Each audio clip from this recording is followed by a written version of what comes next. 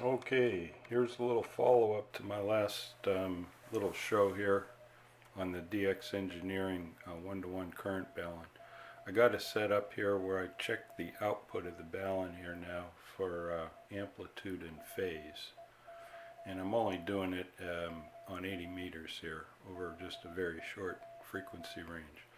But I'm using the NanoVNA, as you can see here. And let me pause this. Okay, maybe you can see here.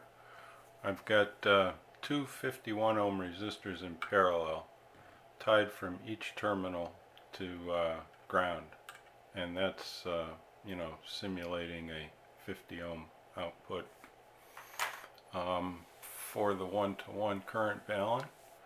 And I did a sweep of it on the NanoVNA. I'll show you that, and then show you what the an SWR sweep, and then we'll take a look at the output using the dual channel scope here. So QRX. Okay, so I got both channels of the scope hooked up here to the across the loads, and the NanoVNA is the source. So let me see if I can focus first on the laptop screen. Hang on. Alright, so very short span here, just about 10 kilohertz wide on 80 meters to get 101 point resolution across that short span. And for SWR, with those little hokey loads that I cobbled together, we're at 1.064 right down here where the marker is, and that's at 3505, I think. Yeah, 3505 kilohertz.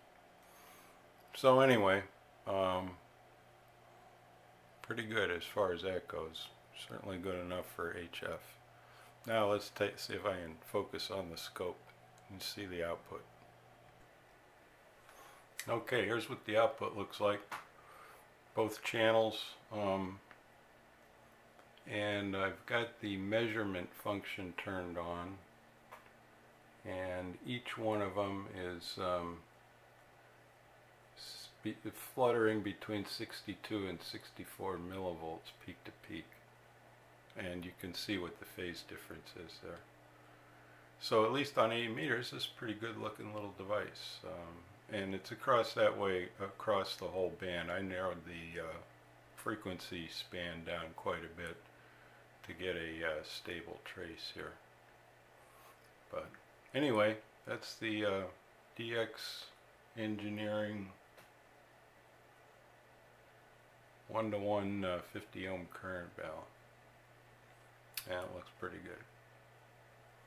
So just a little follow-up of the chunking impedance videos. This actually shows the output, phase, and amplitude relationships. Anyway, keep tinkering. See y'all later.